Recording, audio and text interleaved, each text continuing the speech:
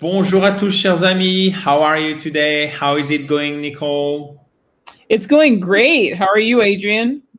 I'm doing good. Thank you very much. Excellent. Today is Sunday, and Sunday is always a great day. Donc, au moment où on fait la dictée, c'est dimanche, et je pense que vous allez l'avoir la semaine prochaine, et ça sera sans doute lundi. I'm so sorry. Bless you, that's fine. So, bless you, vous voyez, en direct, hein, c'est spontané. Donc, à tes souhaits. Bless you. OK? B-L-E-2-S.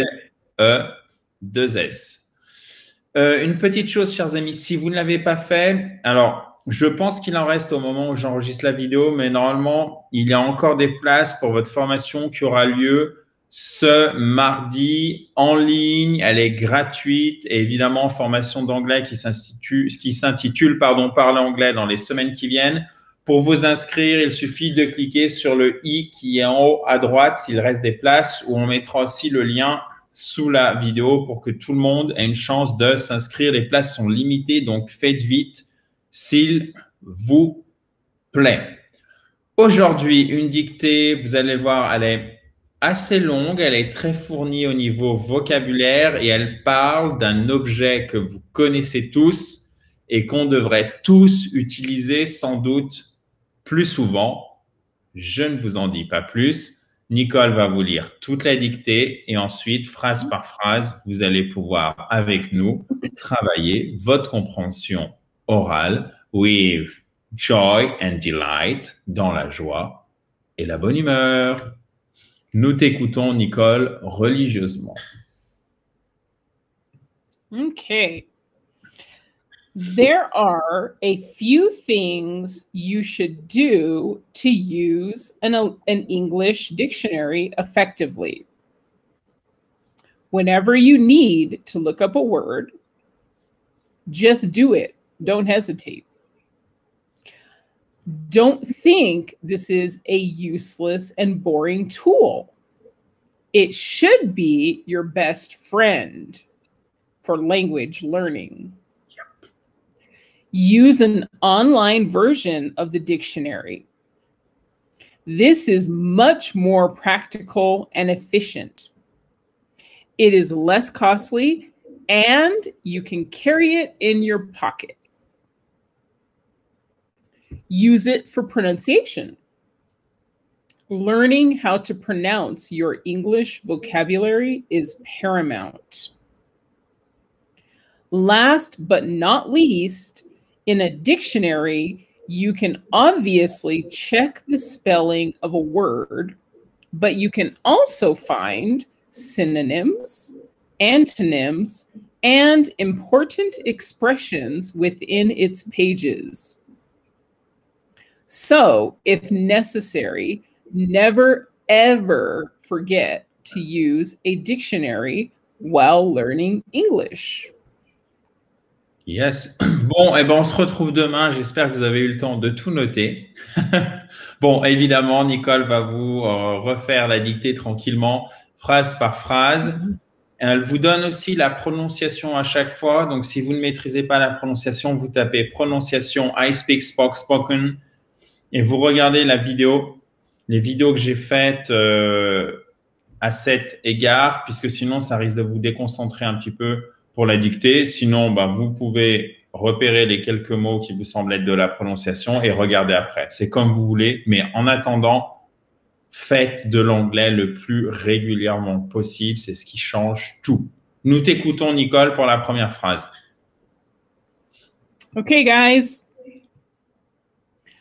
There are a few things you should do to use an English dictionary effectively, : There are a few things you should do to use an English dictionary effectively, : whenever you need to look up a word, comma,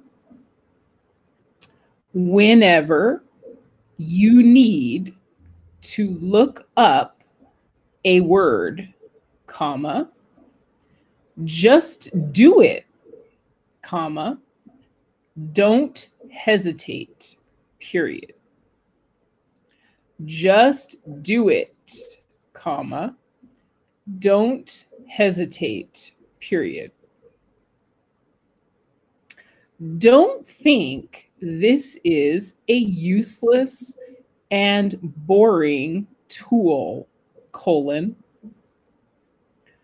Don't think this is a useless tool.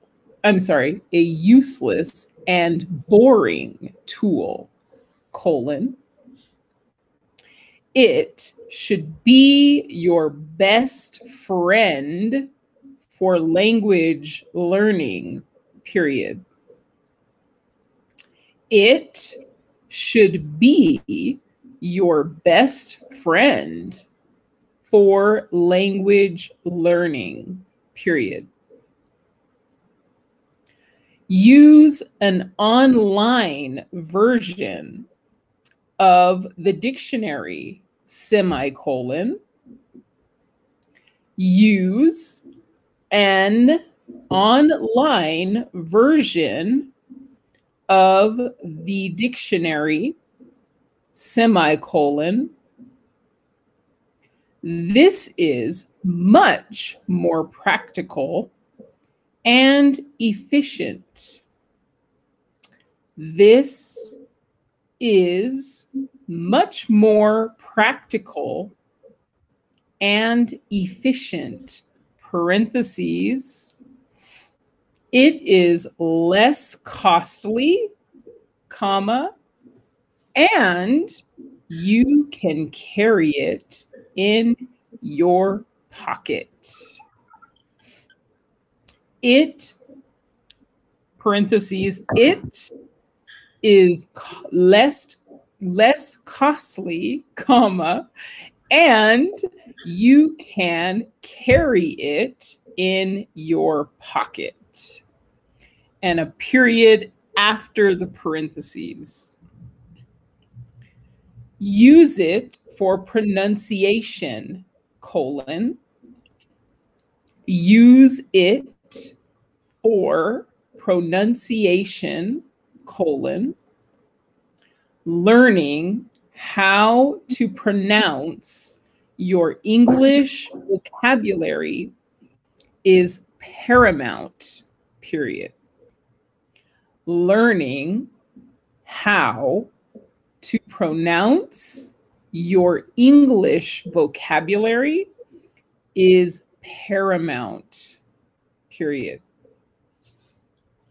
Last but not least, comma, in a dictionary, you can obviously check the spelling of a word, comma.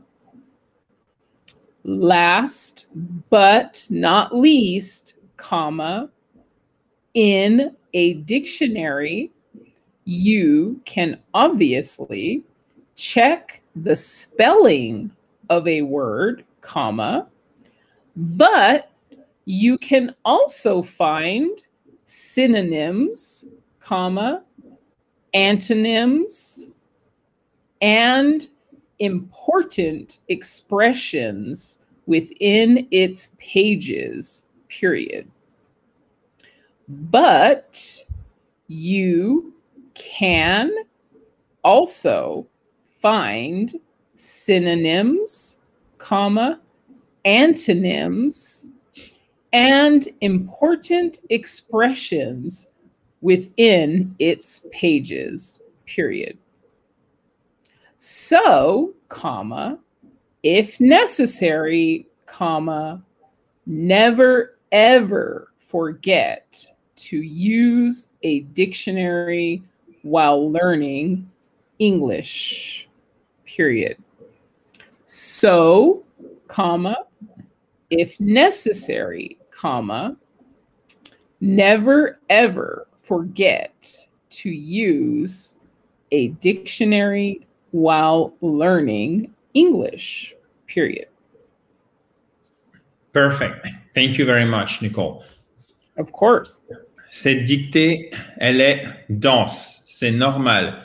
N'hésitez pas, et c'est toute la beauté d'avoir la vidéo sur YouTube, à regarder une nouvelle fois cette vidéo. Vous pouvez évidemment passer l'introduction rapidement, mais franchement, faites-le. Et s'il y a toujours des mots que vous ne comprenez pas, ce n'est pas grave. On voit la correction demain. Peut-être d'ailleurs que même au moment où vous regardez cette vidéo, elle sera déjà publiée. Donc, c'est parfait. Vous pouvez aller directement à la correction. N'hésitez pas à refaire les choses. Ne soyez jamais frustrés de ne pas savoir les faire parfaitement. OK? Why? Because practice makes perfect. OK? Et le perfectionnisme, quand on apprend une langue, c'est le meilleur ennemi que vous pouvez avoir, si je puis dire. Vraiment. Ça ne veut pas dire qu'il ne faut pas avoir de rigueur et qu'on s'en fiche de la grammaire, de la syntaxe. Absolument pas. Mais il ne faut pas tomber dans l'extrême inverse. Il faut toujours conserver cet équilibre. Et si vous n'êtes pas sûr de la qualité de votre anglais, ayez confiance en nous. Vous allez voir, petit à petit, vous allez progresser et sans même vous en rendre compte, vous allez cumuler les progrès et à chaque fois, continuer à vous améliorer. Donc, on se retrouve demain dans la joie et la bonne humeur. Et nous remercions Nicole chaleureusement. Thank you so much. My pleasure. Donc, à demain dans la joie et la bonne humeur. Bye bye. Have a nice day. Bye, guys.